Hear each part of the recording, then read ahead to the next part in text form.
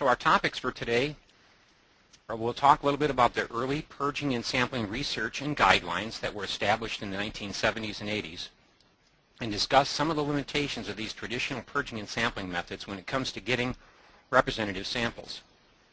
We'll discuss some of the evolution of the purging practices and the movement into low-flow purging and sampling from the traditional methods and some of the advantages and limitations of that methodology. We'll go into passive and no-purge sampling methods and the devices used for these applications, and again discuss some of the advantages and limitations of this methodology and these devices. We'll talk about monitoring well bias and limitation. I'll cover a little bit on multi-level sampling systems, and that should leave us some time at the end for questions and answers.